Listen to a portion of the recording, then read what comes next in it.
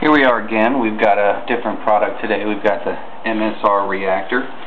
There's some really good features with this. It's got a lot of wonderful things associated with it. If you read reviews, I read reviews until I was blue in the face, and I find that everything that they say on their website is definitely true.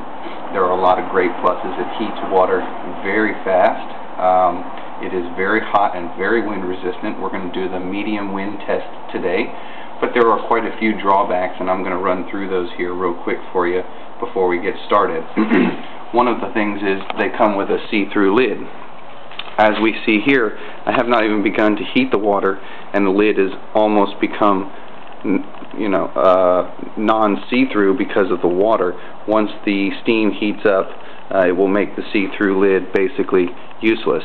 There is no way to strain any of the water except this small hole located here, but that's more like for heat to escape so that the lid doesn't create pressure inside the kettle. The adjustability is basically, as some people have said, on and off.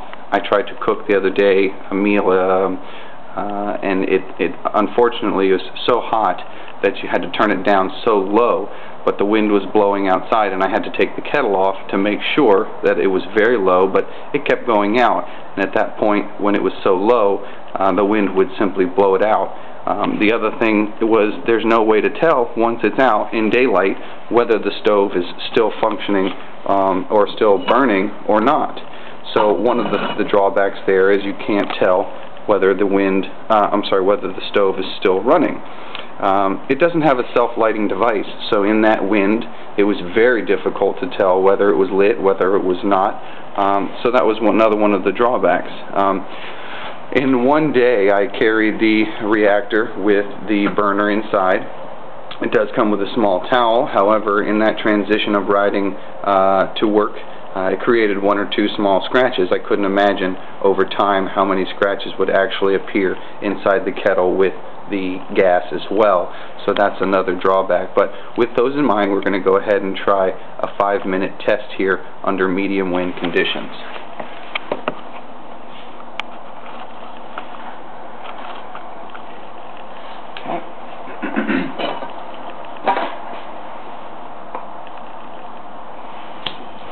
Okay, it looks like it's lit up now.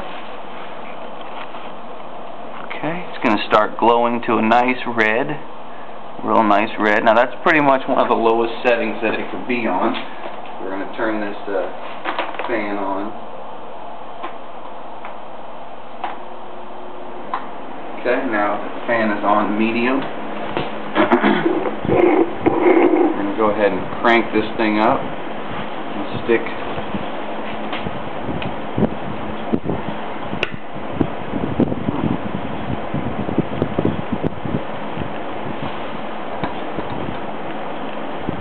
Here we go. We're going to see how long it takes to boil 2 cups of water. Now it's on full blast.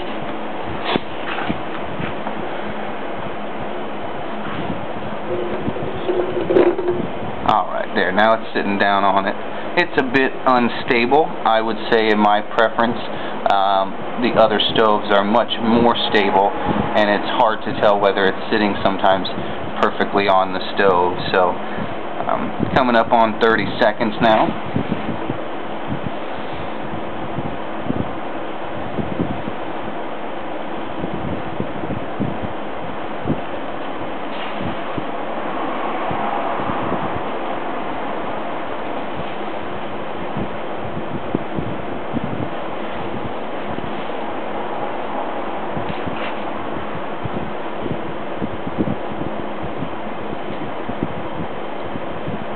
Looks like we're at 1 minute. Seeing some bubbles forming at the bottom there. Got some steam.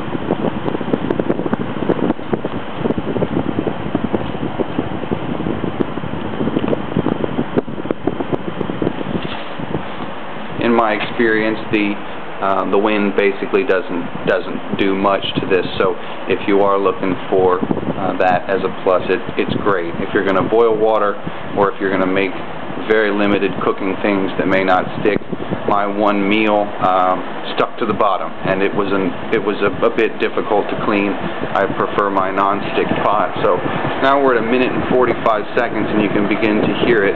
It's beginning to make a good bit of noise.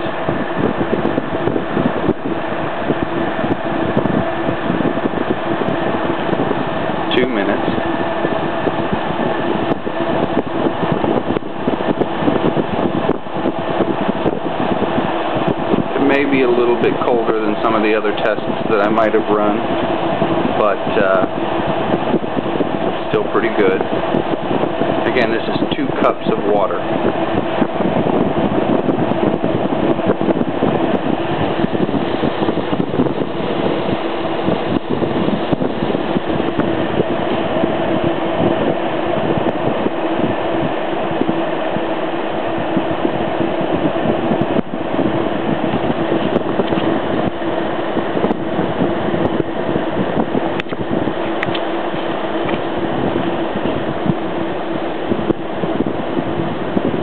Minutes 45 seconds, and basically we've come to the point where we're in a successful boil. If the lid had been on, I think we would have gotten a little more speed. Now at this point I would say stopping at 3 minutes was fair for 2 cups of water. I'm going to show you what it's like to turn it down. 1,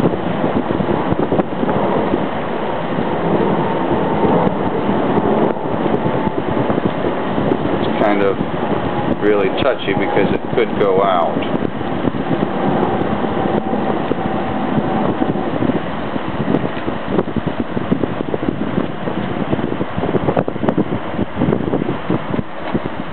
It's out.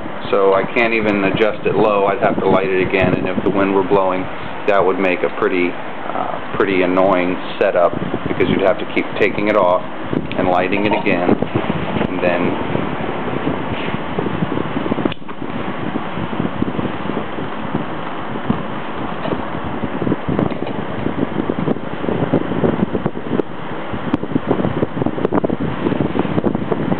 that's probably one of the lowest settings you could go on.